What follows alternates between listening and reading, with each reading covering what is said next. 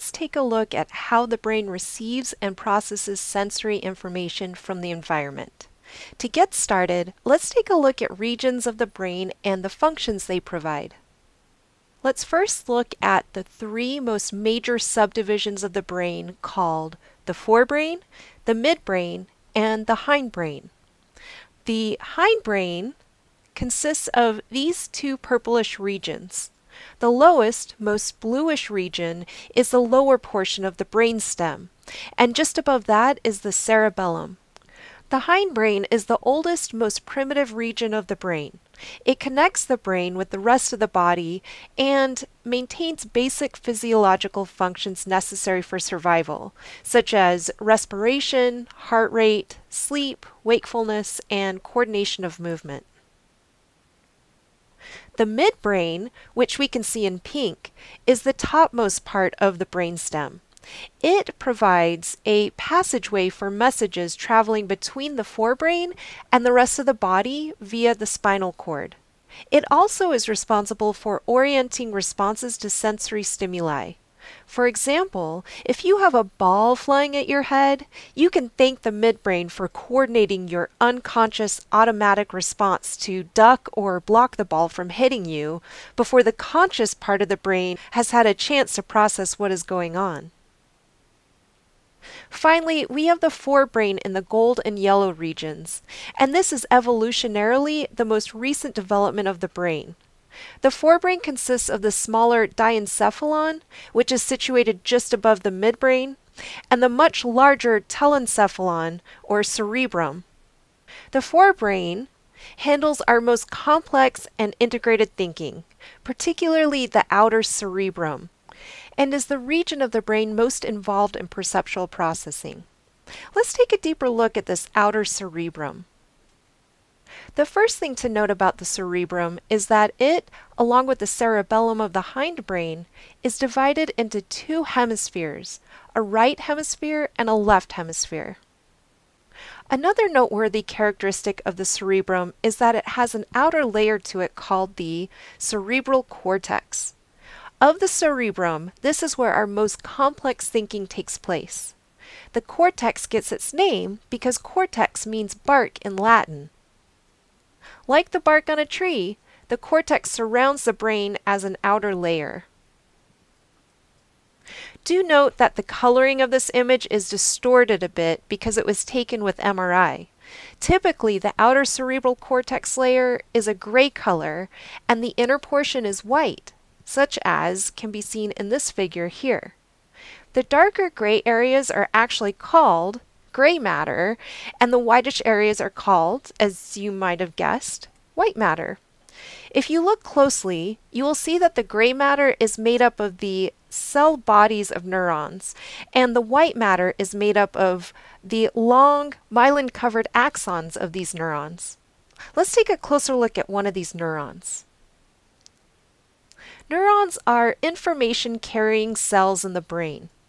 Neurons can take on a handful of different shapes, but most neurons have a cell body that receives signals from other cells and an axon that carries and transmits its own signal to other cells. Some cells, like the one here, have myelin sheaths attached to their axons.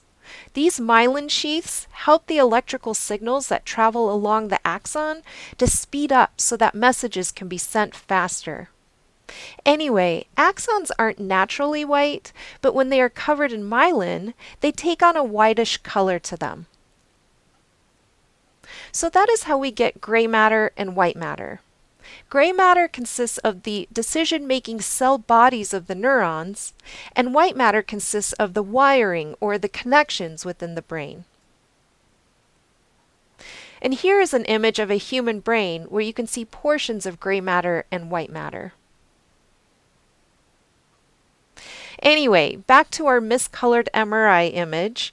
In addition to the cerebral cortex, the cerebrum also includes some subcortical structures, so named because they lie deep within the cerebrum, beneath the cortex. Let's take a look at the brain's two subcortical systems, the limbic system and the basal ganglia. The limbic system is one of the earliest regions of the forebrain to develop in the course of evolution. It helps process our motivation for behaviors, emotion, and memory. You'll start to notice that most structures within the brain come in pairs, one for each side. Two important limbic structures I want to point out are the amygdala and the hippocampus. The amygdala is the red almond-shaped structure in this figure, and amygdala actually means almond. The amygdala plays a big role in some of our most basic emotions, such as fear and anger. Another important limbic structure is the hippocampus, the purplish-blue structure. Hippocampus means seahorse, and it was so named because the structure actually resembles a seahorse. The hippocampus plays a major role in the formation of new memories. It also helps us with our sense of allocentric space, which has to do with where we are located within our environment. Navigating with a map, for example, makes use of allocentric space. Next, let's take a look at the other subcortical system, the basal ganglia. The basal ganglia help us form associations between our actions or other events around us and certain environmental stimuli. You may have learned about classical and operant conditioning, such as with Pavlov and his drooling dog, where he conditioned the dog to drool to the sound of a bell. That would be mediated by the basal ganglia. They also help us control our voluntary motor responses, including skeletal muscle movement and eye movements. You'll notice that the amygdala is part of both the limbic system and the basal ganglia. And another important basal ganglia structure is the thalamus, a key brain structure for sensation and perception that acts as a relay station for most sensory information. The cerebrum can also be divided into four main lobes: the frontal lobe up front, the parietal lobe on the upper sides towards the back of the head, the temporal lobe on the lower sides of the head, and the occipital lobe in the very back. The frontal lobe is in charge of our executive functions, including planning, organizing, decision-making, problem-solving, and reasoning. It also plays a role in our more complex emotions and emotional assessment of situations. It helps us with our fine, very controlled motor movements and motor programs, such as typing and texting, piano playing, and even speech. It is very important in the production of language. We have a specific area only within the left frontal lobe, usually, for some people it's on the right, called Broca's area, that specializes in speech production. The frontal lobe also plays a role in our sense of taste and smell. The parietal lobe's primary role is our sense of egocentric space. Different from allocentric space processed by the hippocampus, egocentric space tells us how to interact with our environment. It tells us where our bodies are in space, whether we are right side up or upside down. The parietal lobe also manages our sense of touch and helps us pay attention to the world around us. The temporal lobe helps us with the recognition of objects and plays a big role with memory formation, working closely with the hippocampus. Because it interacts with the hippocampus, it is also responsible for our sense of allocentric space. It plays a role in language comprehension, and just like the frontal lobe has a specific area just on one side for language production, the temporal lobe has a specific area called Wernicke's area for language comprehension. It, too, is typically found on the left side of the brain, but in some individuals it can be on the right. Finally, the temporal lobe helps us process sound or audition. And last but not least, the occipital lobe's primary function is simply, but very importantly, the processing of vision. I also wanted to elaborate a bit more on the cerebellum here, even though it is considered part of the hindbrain. The cerebellum is very important for sensory motor integration, referring to how our sensory and motor systems work together to guide our action. For example, some researchers have conducted experiments using prism goggles, which, when worn, display the world upside down. As you can imagine, when people wearing prism goggles try to walk anywhere, or reach for anything, or pretty much perform any sort of action that requires visual input, they really struggle. However, with time and a lot of practice, people eventually learn to interact with their world in the same way as if their vision were right side up. And interestingly, after adapting to the prism goggles, it takes some time to readjust to the real world once taking them off. Anyway, it is the cerebellum that is responsible for integrating our vision and motor actions. The cerebellum helps us adapt to new mappings, such as with prism goggles. It also helps with coordination, especially when we need to make quick adjustments, such as keeping ourselves from falling when we trip over a rock, and it helps with posture. And amazingly, it constitutes only 10% of the brain's mass, but contains over half of its neurons.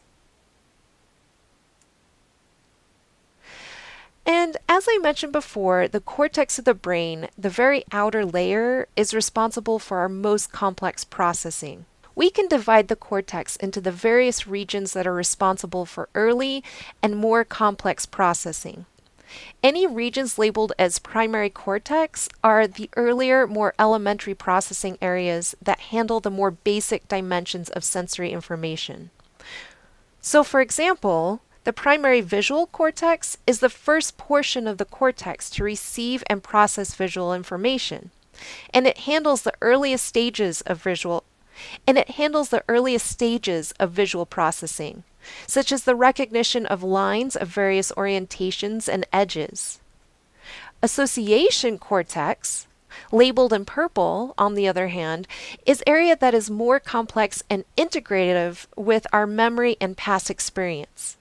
Visual association cortex, for example, helps us recognize whole objects and people. The last thing I'd like to mention is that each of our senses has a primary pathway in which stimuli from the environment travels from sensory receptors to that sense's primary cortex. Here we see the primary pathway for vision.